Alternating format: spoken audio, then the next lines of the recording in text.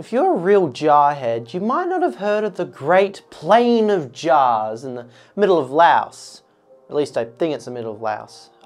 It's a nation with confusing dimensions. The Plain of Jars is a megalithic series of massive stone jugs littered across the Xiangkhoang Plateau. Thought to be used in burial rituals as early as 1240 to 660 BC, some very soundly minded people believed that they were indeed drinking vessels for a mysterious and powerful race of massive humanoids, which, given the average size of a Laotian male, was probably someone at least 5'9", with a local legend declaring that a tribe of giants used them as a wine chalice to celebrate a great victory. When I asked someone for information about the Plain of Jars, he said, quote, "The Plain of Jars has long hidden between the facade of strategic importance.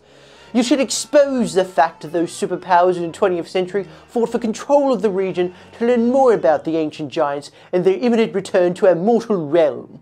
So, I guess, take that as you will. I'm not going to talk about the giants' imminent return to the mortal realm. I think it's really not a big deal. The Netherlands' colonization of Indonesia means that we have tall people on hand in the region in case of a cascade incident in Indochina. And most casualties would be insurable, as Malaysia can define it as an emergency instead of a war and allow recompensation by insurance agencies. Frankly, it's an economic positive for most people involved. It is of strategic importance that we call this conflict an emergency, or SGIO will not pay me for all the rubber lost that the Giants repurposed into basketballs to dunk on Filipino Cedo Division. Don't underestimate the morale loss that you would get if you dunk on Filipinos. They love basketball. Speaking of strategic importance, the Battle of the Plain of Jars is an interesting ordeal. It is mentioned 23 times in Wilfred G. Burchett's paper, The Furtive War. Singkapo, the leader of the Pathet Lao, a resistance against a Laotian puppet government run by Nosavan and Kong, a bloke who briefly couped Nosavan's government with his fellow paratroopers, used this region to bamboozle Nosavan's army and over the attritious course won back control of Laos with an uneasy alliance between Singapore's Pathet Lao and Kong leads neutralists. By the way, here is a picture of Nosavan.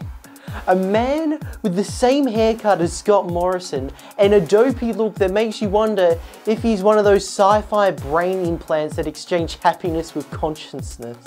Why yes, Mr. President, the joyride you gave me makes me quite happy.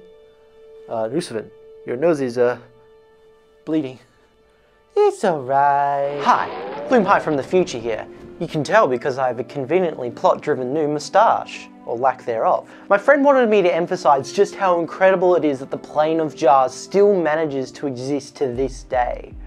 It has been there for 3,000 years and has survived everything, including but not limited to the fall of the Khmer Empire, the rise of Lang Xang, the White Elephant War, the fall of Lang Xang, Burmese invasion, the Anavong Rebellion, Thai occupation, the Hor Wars, the Pathet Rebellion, World War II, the First Indochina War, and most impressively, the Second Indochina War, in which the Plain of Jars was subject not only to some of the fiercest and prolonged conflict in Laos Civil War, but the most concentrated and extensive bombing in all of human history. Think of how many bombings have existed in the world. It's quite amazing to think about, given that it wasn't an architectural marvel like the pyramid or ancient Khmer temples. Nor was it eschewed in some irrelevant, forgotten place, Xiangkhoang Plateau, like I mentioned earlier, which is a plain surrounded by highlands and is thus quite desired.